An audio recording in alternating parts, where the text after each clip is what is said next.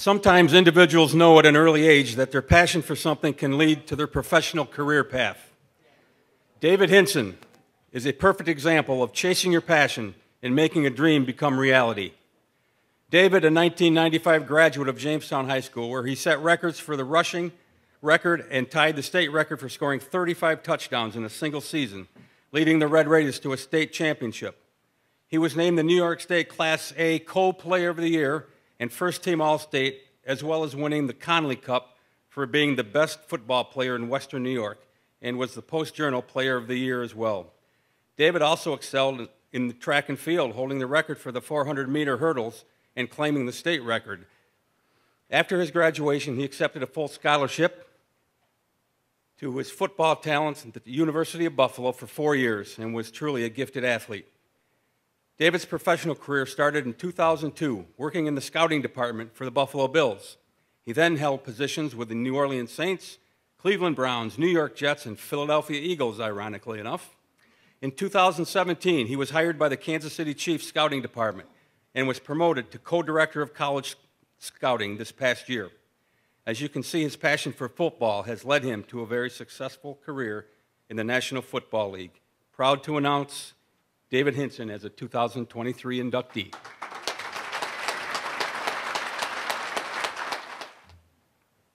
Thank you, guys. I got a written speech like everybody else, too. So, first, I'd like to thank Chicago Hall of Fame for being an inductee this year. I'd like to congratulate all the other inductees that are going in this year. It's a special year, too, to go in with Sheldon Battle, Bradmar boys, you know, kids just growing up, having a good time, and look at where we're at now. It's awesome. Yeah, I'm very thankful for all my football coaches, all my track coaches, all my teammates, all the support that they gave. I'm a lucky individual from that standpoint. From midget football all the way through college, I was surrounded by great people. Without those coaches and people giving me this opportunity, I wouldn't be here today. First, I would also like to thank my wife, Lindsay, and my daughter, Asa. They weren't able to be here today, but they're my support through my college career. My job as a scout, it's not an easy job. It takes a lot of time, a lot of travel, and they make a lot of sacrifices for me to do what I want to do and to live the dream that I live. So I'm very thankful for them and the support that they give me. You know, those who know me really know that I'm not about individual awards. Like, that's not my thing. However, this is an opportunity for me to say thank you to all the people that have supported me, helped me be the person that I am today. You know, so I wanted to have a few words for them today. So, of course, I have to start with my mom, Eleanor Hinson. She worked very hard to provide and show me the importance of what a strong work ethic does, and also to persevere through life's challenges. I could always count on her to be my #1 fan. She was always my #1 cheerleader. She was there for me. I just want to say thank you, Mom. My uncles and aunts, they were there cheering for me. My Uncle Joe, he helped me go to college. He helped me take all my stuff to college, and it didn't go unappreciated. You know, sometimes little things they take those for granted, but I'm lucky to have a family like I have. Thank you to my family for all your support that you've given me. Sorry. Throughout life, people come and go. Some affect you more than others. I was so lucky to have a few that helped encourage me, my self-belief, my self-confidence, on and off the field. In sports, one of my coaches that helped me make the greatest strides was Dave Reinhardt. I remember it like it was yesterday, sophomore year. Dave comes up to me, he's like, "You want to be better in football?" My answer is, of course I want to be better at football. So he's like, "Well, then you need to run track." And so what do? I run track, and he wasn't lying. I became a better football player. I became a top-level track athlete, and just from the guidance that he gave me, I truly appreciate you. Thank you, Dave Reinhardt. So the second person that is a little more surprising. The second person is a teacher, and school wasn't my favorite. She knew it wasn't my favorite, but Maureen Demas,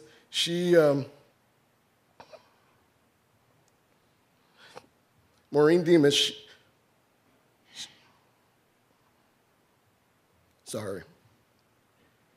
She wouldn't let me get away with my little tricks.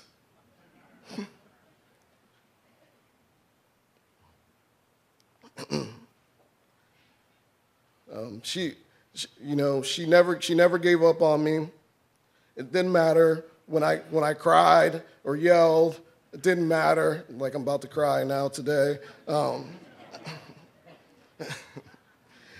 If I tried to skip out on school after school meeting, if we had after school meeting, I tried to skip out. She'd hunt me down and pull me in.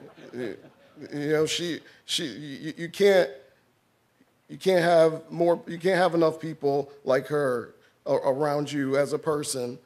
She taught me you can overcome even your most difficult obstacles in school and in life. The third person I'd like to mention is Luis Rodriguez, my best friend. Flew all the way from Colorado out to support me. He was my biggest competition. We competed against each other in everything. Track, at practice, we competed against each other every day. On the basketball court, we even had eating contests. It didn't matter. We were always competing. I'm not sure if he really was aware at the time, but he pushed me to be the person that I was. He pushed me to know that I can be whatever I needed to be, long as I pushed myself through things. He's also the person when I needed someone to talk to, if I needed to vent, if I needed to laugh, if I needed to problem solve, Luis was there for me. And I know he always has my back. When you reflect about things and people that have passed away, oftentimes they're the ones that leave the biggest mark on you in your life. And then you always wish that they were there for your greatest accomplishments. So I can't leave here today without recognizing the important people in my life that have passed on.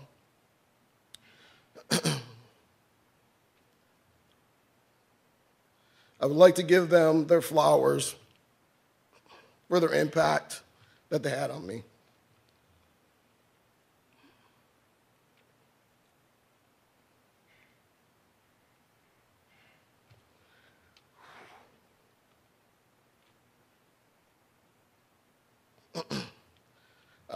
Very few people know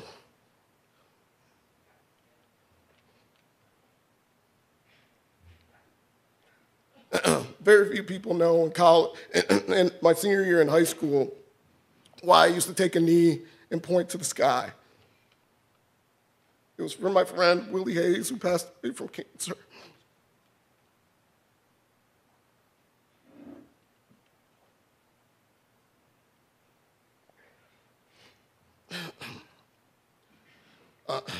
He was a childhood friend that was my neighbor. We had a great time. We'd play outside, play football in the yard with him and all the rest of the people in the neighborhood, and it fostered my relationship and my love for football and helped create the player that I had became.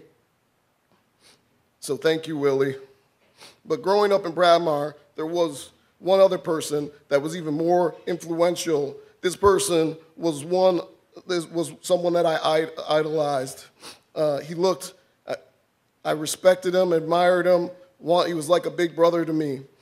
I loved playing football out front of his house just in hopes that he would come out and play. I remember in 8th grade, I begged him to come to my game. He was in high school at the time. And surprisingly, he showed up.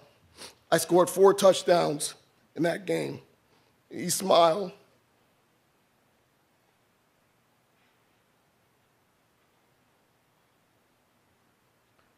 The next day,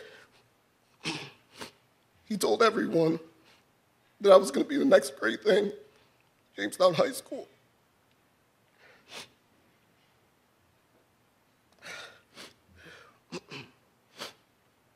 He always challenged me,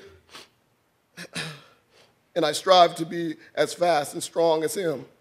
He taught me how strong the mind is and how it's all he used to say is mind over matter. You can do anything you truly believe in. Thank you, Richie Nance. Thank you. Last, I'd like to thank my grandparents, Eleanor Hinson, George Hinson. They always made sure that we didn't go hungry. That also, if I really needed something, they always came through for me. They instilled a discipline that still carries me through life today. My grandfather would bring me to Chautauqua County Sports Hall of Fame banquet, and it was always a special time for us because he knew how much I loved sports. As a kid, my grandfather always made me wear a suit to every banquet from a young age. At the time, I hated it because all the other kids were wearing regular clothes, running around, having a good time. I'm in a suit. He taught me many things from a young age, showing me how to carry myself, respect people, and make sure people respect you. I said, there's many things over the years that helped from him, that he helped me with over the years to help shape and mold me as the man I am today. Thank you, Grandma. Thank you, Grandpa. So today, as I accept this wonderful award, I believe all the friends and family I talked about today, I bring them with me. Yes, did I have to put in the work? Did I have to put in the time? Did I have to put in the effort? Yes, I did. But without them, I would never be standing here today. Thank you.